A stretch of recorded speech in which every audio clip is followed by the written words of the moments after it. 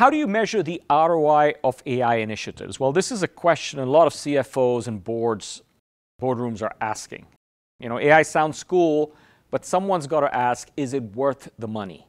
And that's where ROI, or return on investment, comes in.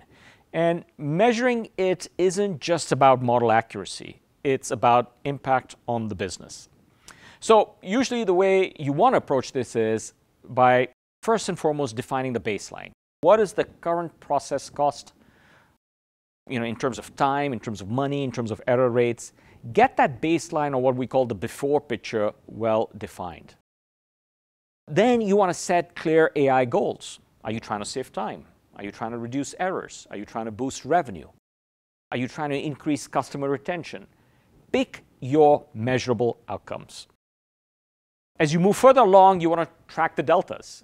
After deploying AI, what changed?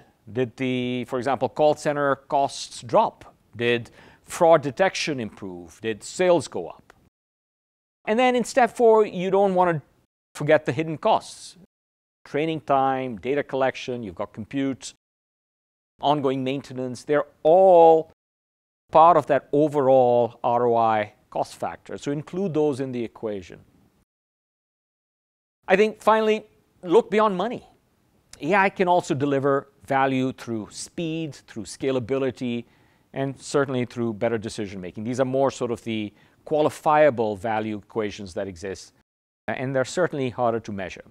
So yes, measuring AI ROI is part of finance, or has some components associated with finance. There's a level of impact that needs to be measured, that needs to be analyzed.